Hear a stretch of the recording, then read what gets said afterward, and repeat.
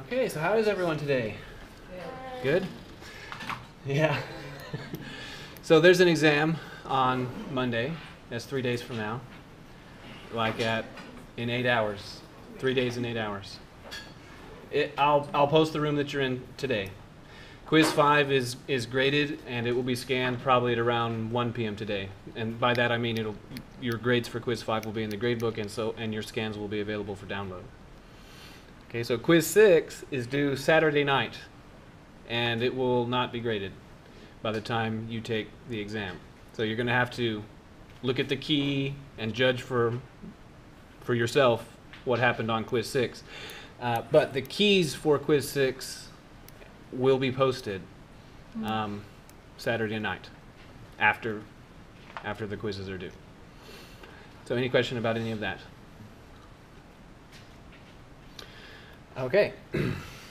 So today's the 14th. No, not 2014. That's not right.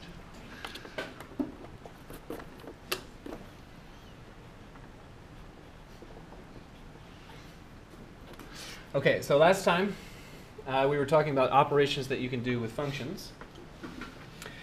So functions are in some ways like numbers in the sense that you can take two numbers and add them together and get a number, a new thing, a new thing of the same category. So you can take functions and add them together and get a new function. That's nice. Okay, and you can do add, subtract, multiply, and divide. Okay, so you can't divide when the and then evaluate at a place where the denominator was 0. That's not okay. So, but unlike numbers, there's kind of one additional thing you have to consider, and that is the domain. So if you wanted to add two functions, then what's the domain of the new function? The intersection of the domains of the constituent functions. Right? So then every time you do an operation on a function, you're really operating on multiple things, and one of them is the domain. So don't lose track of that. Okay? So besides add, subtract, multiply, and divide, things you can do with numbers and functions, what's the thing that we talked about on last time that you can do with functions but not with numbers? Circ. Okay, to compose them. You can compose functions. Okay, so just as a brief reminder of last time, what we said is that f circ g evaluate at x is f of g of x.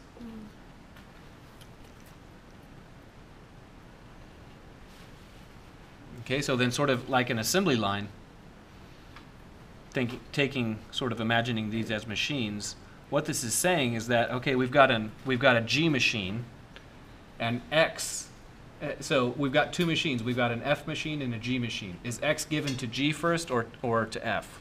G. It's given to G. So then X goes into the G machine, and out comes a G of X. And then this output G of X is in turn the input to the F machine.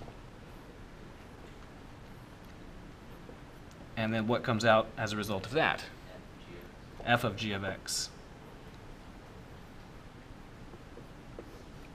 So this is like two machines in a row. You can imagine an arbitrary number of machines in a row, right? 1 million of them all in a row. So then if you just ignore what's happening on the inside, then it looks like a single function from input to output. If you just consider the insides to be a mystery, taking this input and producing that output, that's the composition, f of g of x. Okay, this is looking at the procedure in stages. Okay, so for example, suppose that we have f of x is 3x squared plus 5, and g of x is 2x minus 7. So in the first place, I'm going to ask you, would you please evaluate f circ g at say 3.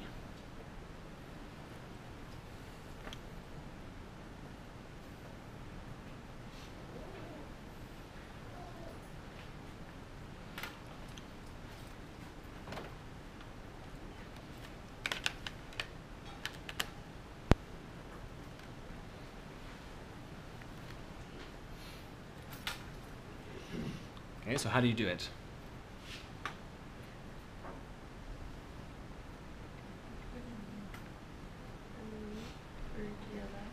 Right, so you just sort of follow your nose, I'd say. So the definition is that this is f of g of 3. Okay? That's what it is.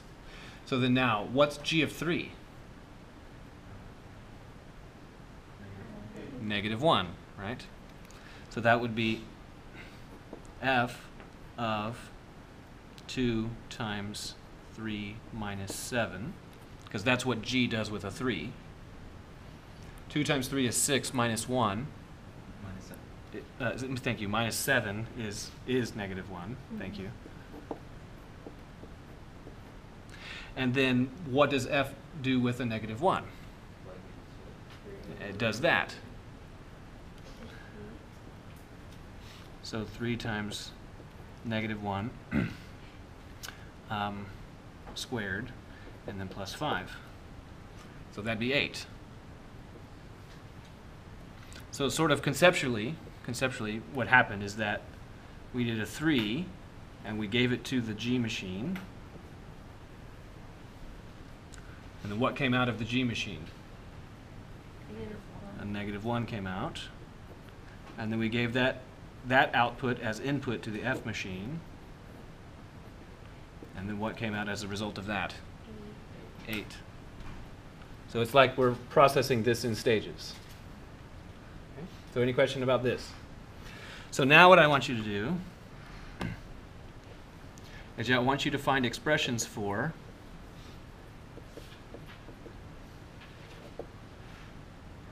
f of g of x, f circ g, and I also want you to find an expression for g circ f of x.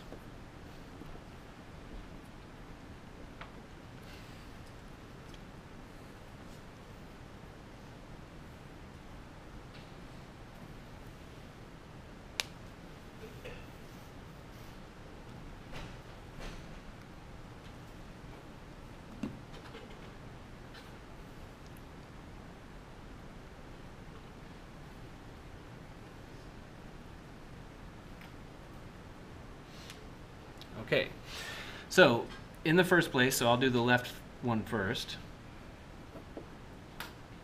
This would be f of g of x. That's its definition.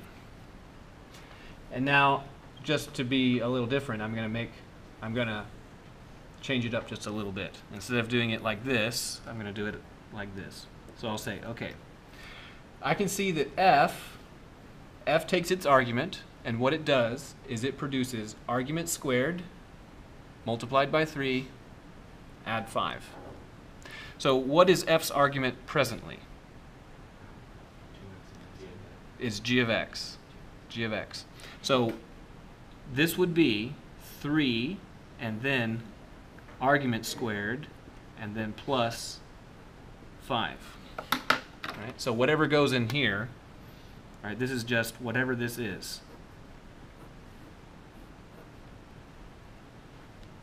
Okay, and presently it happens to be a g of x.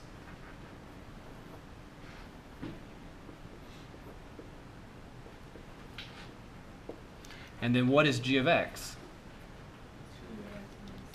2x minus 7. So that would be 3, and then 2x minus 7, square that, and then add 5. So now, is there any question about getting from here to here? How did you pop up the 3? So we're taking the g of x and then we're plugging in g of x for the argument? Right. So do you observe that f takes its argument, x, Oh. and produces 3 argument squared plus 5? Yeah. So presently, if I just cover up that G and just say red box, then f of red box should be 3 red box squared plus 5. Okay. Okay?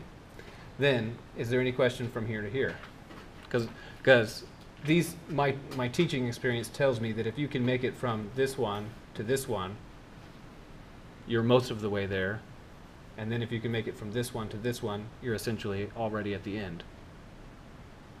So stop me now if there's a question. So from here, it's just a matter of algebra. We can FOIL this out. So then that would be 3, and then if you square 2x minus 7, what do you get? 4x squared minus 28x plus 49. Very good. So 4x squared minus 28x plus 49, and then plus 5. So this is FOIL because this is the first, 2x times 2x. This is the last, negative 7 times negative 7. And then this is the inside and the outside. Right? 2x times negative 7 plus negative 7 times 2x. Okay, then you can distribute this. That would be 12x squared minus 6084 x, and then 150 minus 3. So that would be 12x squared minus 84x plus 152. Okay, any question about that? Okay. So, will g of f of x be the same? Well, if it was f plus g and it was g plus f, would it be the same? Yeah, it'd be the same. If this was f plus g and this was g plus f, they'd be the same. But you're telling me that somehow this is going to be different? Okay. So, what is the definition of this one then? Right, this is g of f of x. Okay. So then what g does with its argument is it takes its argument x and produces 2 argument and then minus 7. So this would be 2 argument minus 7.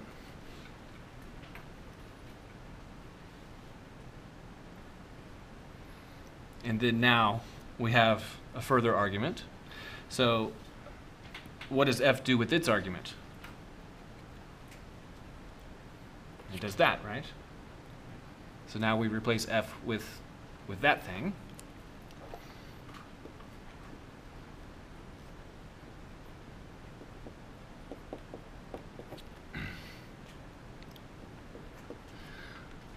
Okay, so any question about getting from here to here? Okay, then from here it's just distribution and things like that. So 6x squared plus 10 minus 7. So 6x squared plus 3. Okay, so any question about this just mechanical procedure of plugging things in and everything? So I'd like to remark about something, and that is, are these the same? No, they're not, right? And if you're disturbed about that, I want to sort of assure you that this is totally natural, because composing functions is very analogous to having an assembly line, where you have a product and then operations are being performed on it sequentially. So imagine that we were all working at a doll factory, and that we had a machine. We had a doll, okay, and we were in charge of the assembly line process of dressing the doll. Okay, so then imagine that we have a machine that puts on left shoes, and we have another machine that puts on right shoes. Does it matter what order those two machines happen to be in for the final product? No, right? Because you would not be able to go to Toys R Us and look at a doll and detect whether or not its left shoe was put on first or its right. Now suppose that this is a really fancy doll and that it has underwear and pants. And I say fancy because I have a daughter, and I can tell you that most dolls, in fact, do not have underwear. They only have pants. Okay, so this is a fancy one that has underwear and also pants. And that we have a machine that does each. A machine that puts on underwear, a machine that puts on pants. Does the order of these machines matter? Yes, right. One of them is a Superman doll. The other is not a Superman doll, right? So doing things, the order in which you do things really does matter, okay? And this is just a very dry manifestation of that. Good. So any questions about this? Okay.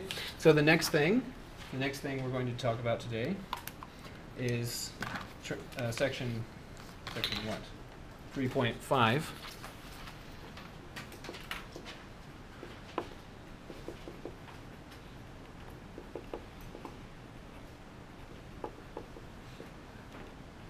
Transformations of functions.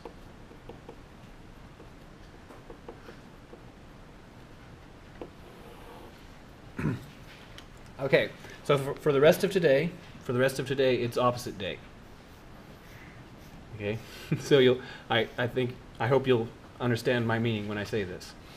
So the reason why I say it's opposite day is because what we're going to do is we're going to take plots of functions and we want to move them around and modify them in different ways. We want to make them taller, shorter. We want to make them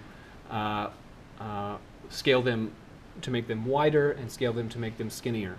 We want to do all variety of things to these plots. Okay, but how we do it is going to be perhaps opposite to the way that you think about it. Okay, so to explain my point, what I want to do is the following. So it's hard to do this. I usually do it with a chair, but I can't really do it on the projector. So what I want you to imagine,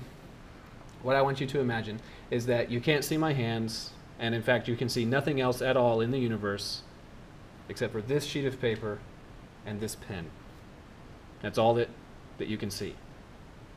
So what I'm going to do is I'm going to move the pen to the right. Okay, the pen is going to move to the right. So here we go.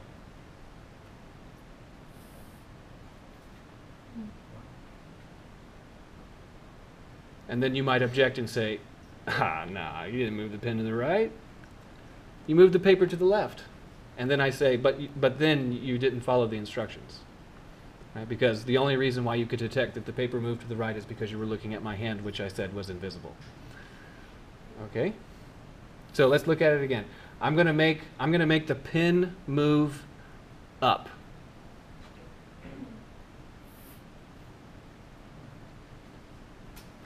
Okay? Wow, incredible. So what's happening is that there's two completely legitimate points of view. Okay? That you've got the object itself in question, and then you've got the coordinate system underneath it. So if we wanted to move the object up, I could just move it up. But just as well as I could say, well, I'm going to move the coordinate system down. And that's equivalent. They're equivalent points of view. To state it differently, and I guess to stay on the topic of my young daughter, when I have two children, one of them is a boy, and he's older, and he's tall. Both of his parents are tall, and he's tall for his age. And then, through the mystery and lovely process of genetics, the daughter she's just short. She's short, and when we go to the Texas State Fair, she cannot ride the rides, essentially, just about. Okay, so now she can ride some of them, but she can't ride all the ones that her brother can. And that's aggravating to her. So if I was magical, right? If I had magical powers, then I could sort of fix the process by just stretching her out, and then fixed. Okay, or if I was magical and also a parent, then I could say, you know what, there's nothing wrong with her at all. I'm just going to take all of my magical powers and shrink all of the rides. That's it. There was nothing wrong with her, it was the rides. And that also accomplishes it, right? Because all those signs that say you must be this tall, if I just made them half as tall as they were, then she could do it. Right? So then it's the same point of view. It is to say that, you know, you could accomplish becoming twice as tall as you are now by making everything else half as tall. So that's what I mean by opposite day. So here we go.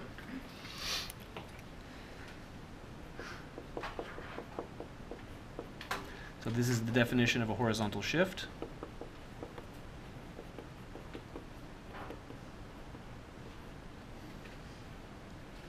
So a horizontal shift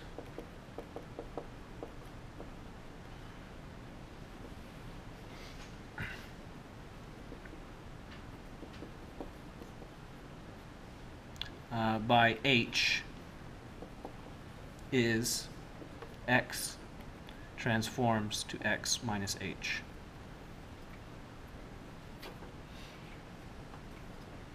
Okay, so for example,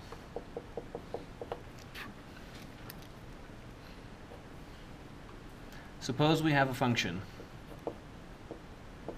y is f of x, and that we make this transformation, y is f of x minus 3. And suppose we were to look at the plot of what occurred. So what occurred here?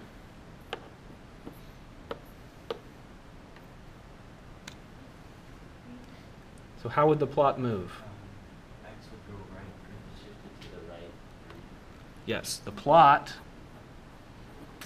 is going to move right.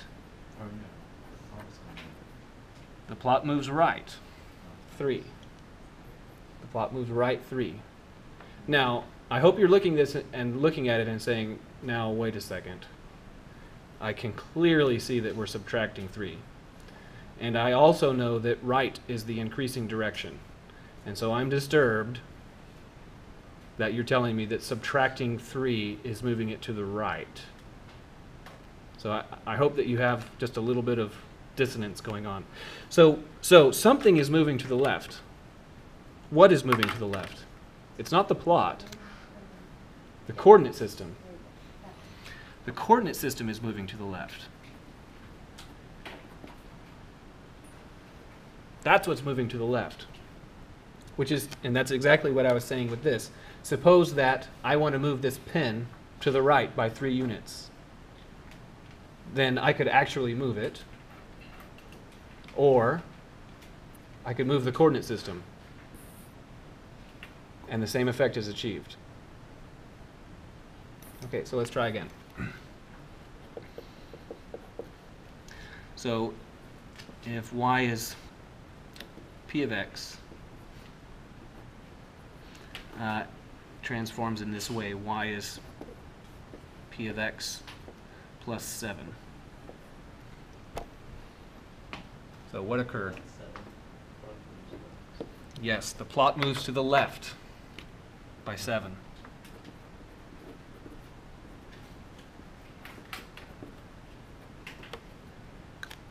That's the point of view of the plot, of watching the plot. So what, from the point of view of the coordinate system, what happened?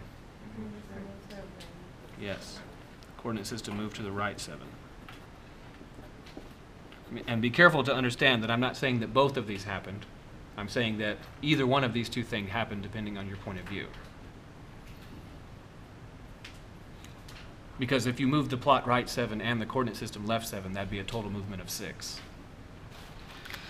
Okay, so how about this? Suppose that I do something like this. So I have a question. Yes, you have a question? How would it move 6 in total if it was 7? This one. Oh, okay. I happen to be I might have been pointing at this one, but I Okay. was meaning this one. If you moved the plot to the right 3 and also you moved the coordinate system left 3, that'd be a total movement of 6.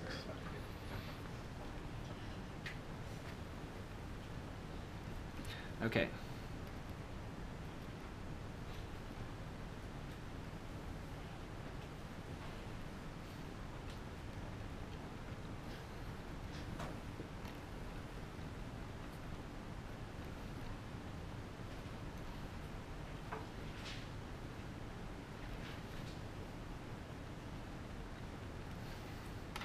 So, suppose that we have the standard parabola.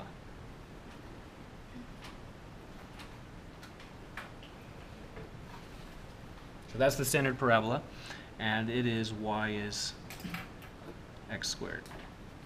So that's one of the members of the families of functions that you are requested to memorize. So suppose that I say, okay, then what is this? Y is x minus 2 squared. Shifted to the right two, It, the equation, or plot. the plot, right? The plot moves left 2. Oh, sorry, the plot moves right 2, And it's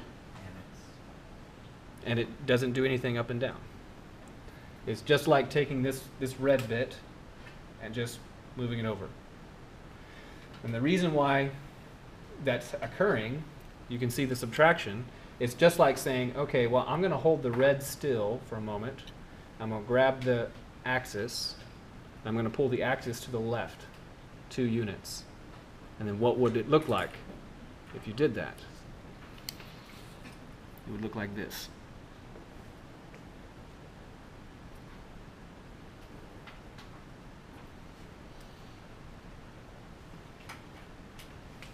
Okay, so any questions about this? Okay.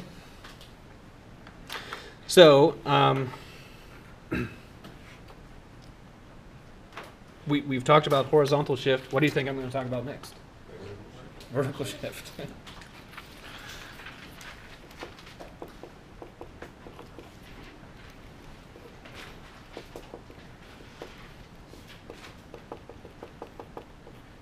So, a vertical shift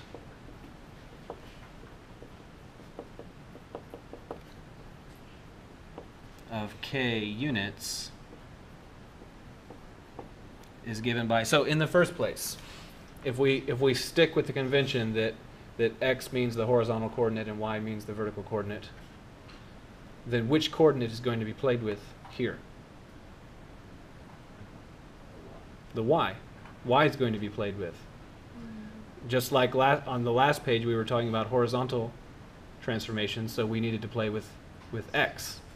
So if we're going to do this, we're going to play with y. And the transformation is y becomes y minus k. So for example, one way you could think about it is that if I wanted to go up a floor, and I was magical, right? Then I could just sort of just float up to the next one, just float and move myself up to the next floor. But if I was magical, it would just as well work to hold myself still and push the entire world down. That would work just as well.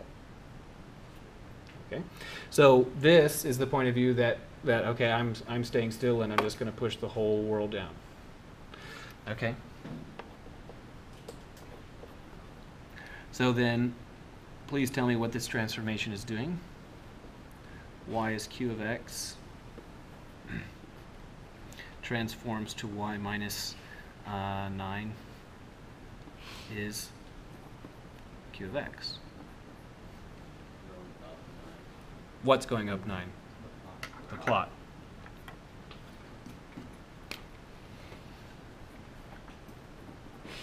So the plot moves up 9. That's the point of view of the plot. What's the point of view of the coordinate system? Down 9.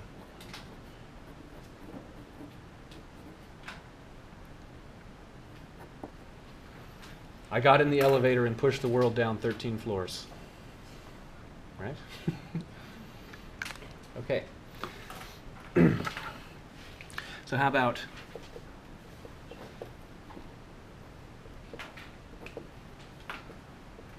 y as r of x transforms to y plus 3 is r of x minus 4.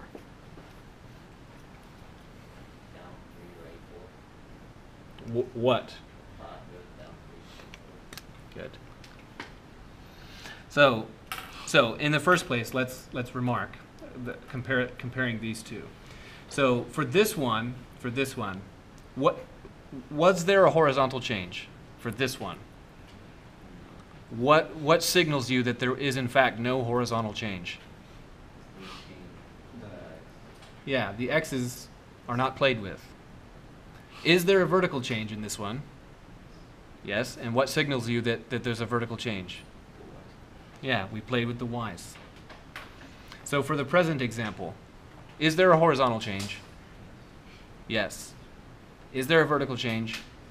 Yes, because we played with both variables. Okay. So, yes, the plot moves right 4 and down 3.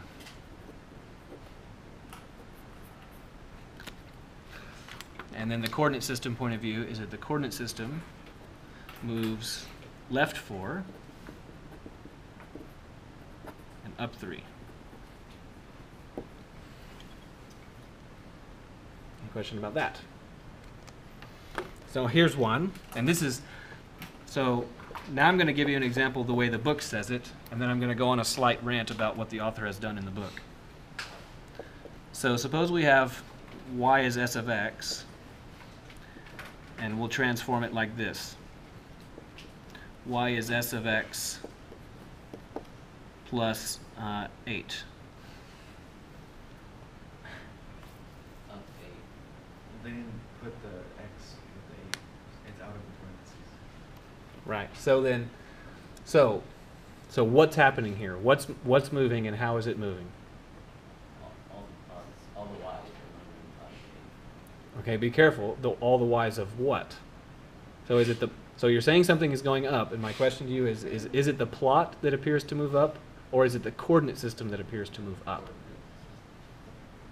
It's just y equals mx plus b. So now let me tell you why it's difficult to see what's happening. So notice in this example, in this one, I asked, is there a horizontal change? And what was the answer? No. And how could you detect on this one that there is no horizontal change? We didn't play with the x's. Was there a vertical change? Yes, because we did in fact play with the y's.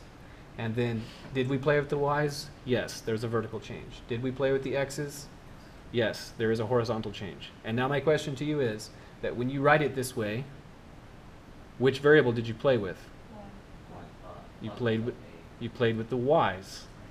So what you should do, and what I recommend, is that you rewrite this equation so that it's clear to you which thing was played with. Can you get the 8 with the x's? No, but you can move it over with the y's. And now it looks like this. So these equations are equivalent. They have the same meaning. But now if you look at this one, I think it's more clear. Was there a horizontal change? A horizontal one? No, because the x's were not played with. Was there a vertical change? Yes, because we played with the y's. So, and what was that change? Yes. Very good. So the plot moves up 8. Or, if you like, the coordinate system moves down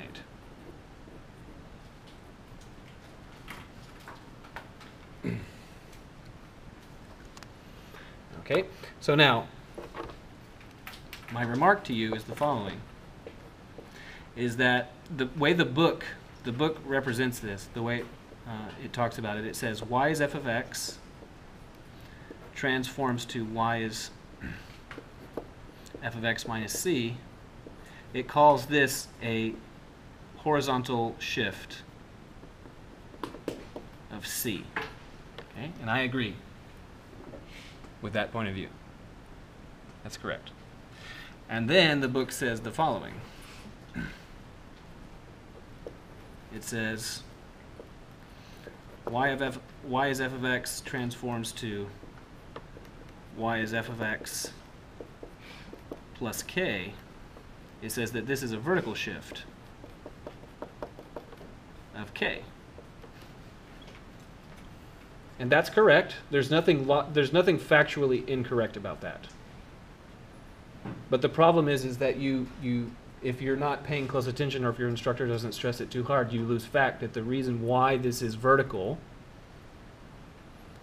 is because this k is associated to the y, but you've written it over here and not with the y, and so you lose that association altogether. So I just refuse to write it the way it's written in the book, and I'll write it like this. And notice you cannot do the same thing with the c. Right? C is in the argument to f, so it cannot come out to play. Okay? It can't be moved around. Good. So both of these points of view are legitimate and important, but for the purpose of this section, this one is far the superior. And I can't understand or even fathom why the author would have done this. It's the difference between the point of view that if you imagine in your mind's eye a rocket lifting off, doing its thing. If you were invulnerable and you could be on the launch pad, you could be standing here and watch the rocket, and that'd be an interesting thing. But another point of view is that you could actually be on the rocket and watch the world fall away. And then in that sense, you're staying still. Okay? And this is the point of view that you're on. This one is the point of view that you're on the launch pad watching the rocket move away. And this is the point of view that you're on the rocket. Okay. So, more.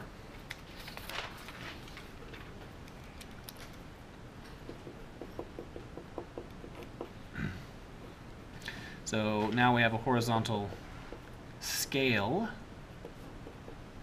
So this means to make things bigger, left and right. So a horizontal scale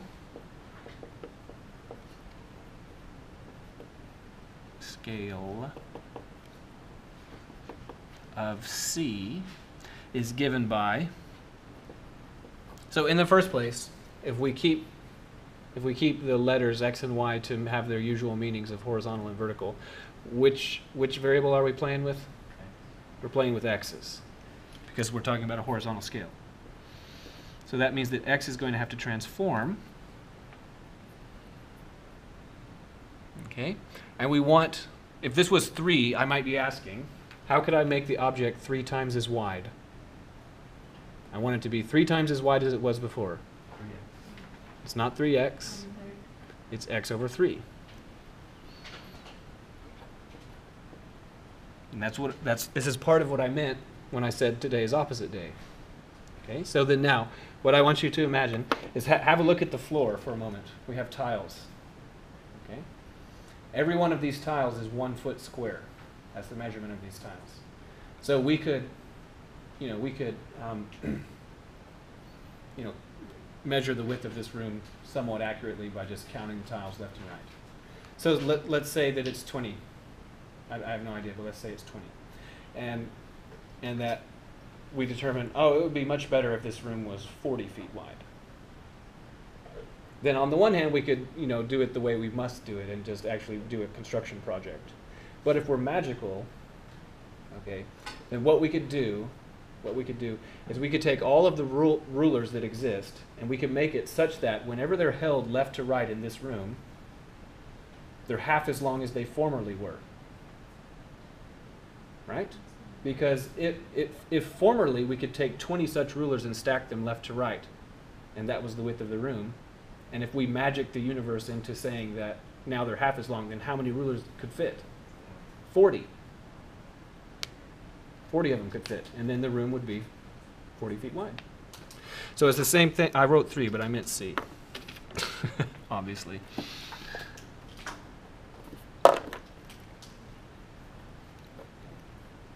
But I had 3 on the brain.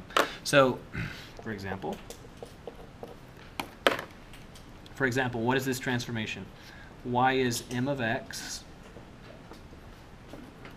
transforms to y minus 5 is m of x over 2.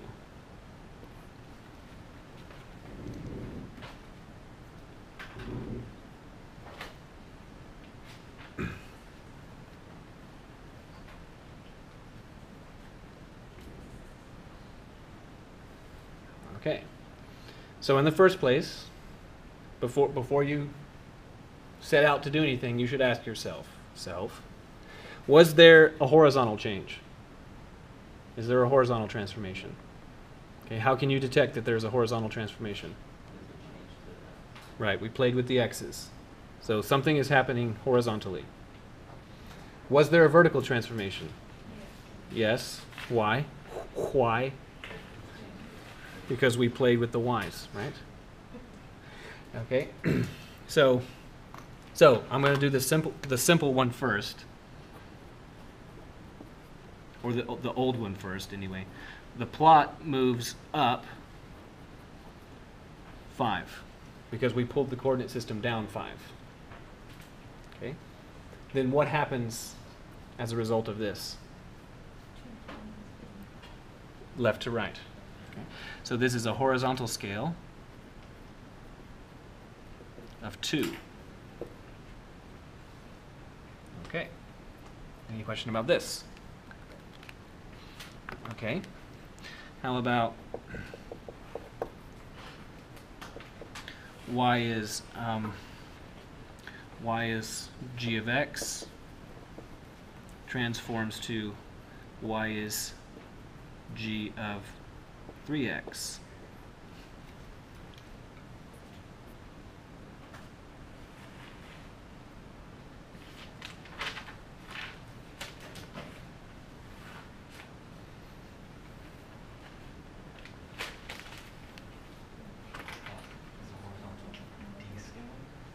D scale? Scale of 1/3. So is there a vertical transformation? So why is there no vertical transformation? We didn't play with the y's. So is there a horizontal transformation? Yes, because we played with the x's. X became 3x. So this is the plot undergoes a horizontal scale of what? 1/3. Okay, so then now, if that's disturbing to you, I want you to imagine the following. So there is a human being named Usain Bolt, and he's extraordinarily fast person. Okay, he's faster than this, but let's make it easy. Let's say he runs the 100-yard dash in 10 seconds, the 100-meter dash. So he can run 100 meters in 10 seconds. He's actually even faster than that. But then let's say that we trick Usain Bolt, and we tell him that he's running 100 meters. But we actually make it 300 meters. We've made the track 3 times as long. Then he's going to appear to run faster or slower? Slower, because it's going to take him a lot longer to run 300 meters, right? So what's happening here is that the object, if you were looking at a plot, what you did is you made all of the left to right measurements much bigger. So that means that the object itself was skinnier. It appears to be skinnier, in the same sense that if I could take this room and make it 3 times as wide, you might have the sense of being a little smaller. Okay? So, for example,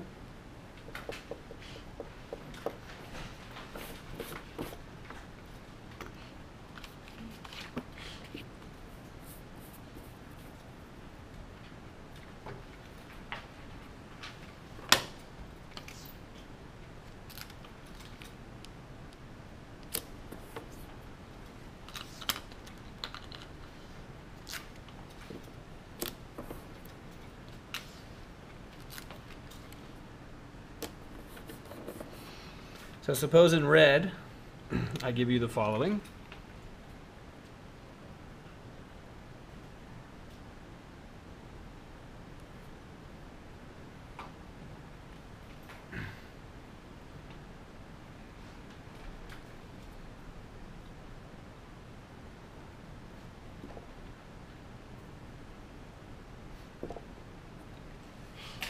And I say that this is the plot of f. So this is why is f of x in red?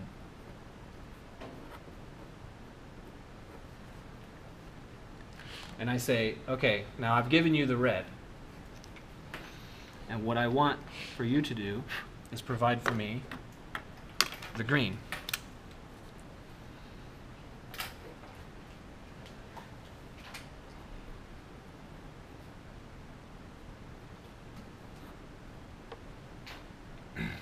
F of x over 2. I'm going to make this plus 2 a plus 3 just so I didn't write 2 in both places. Okay, so then now you tell me. So I've given you red, and I want you to give me green. So what needs to occur to every point? Every point has to go down 3. Down 3. And then horizontally y. So if its horizontal position was 1, what would its new horizontal position be? 2. If its horizontal position was 8, what would its new horizontal position be? 16. If its horizontal position was -4, its new horizontal position would be -8. So then, here's a point. It needs to move down. So let's write down what's happening here. We have to do down 3, and we also have to do a horizontal scale of 2. So this point needs to move down 3. What's its horizontal position? Left. So what is its current horizontal position? 2. So it's going to be 4. Its new horizontal position will be 4. So it'll move down 3 and then scaled over to 4. Okay. So then how about this one? It'll move up and down, how will it move? Down 3. What's its current horizontal position? -2. What will its new horizontal position be? -4. And then this one I wasn't thinking clearly. Okay, so then this one needs to move up and down how? Down 3, so right there. Its present horizontal position is what? -4, and its final horizontal position will be -8, which is like way over here. Sorry. So then the final result will look like this.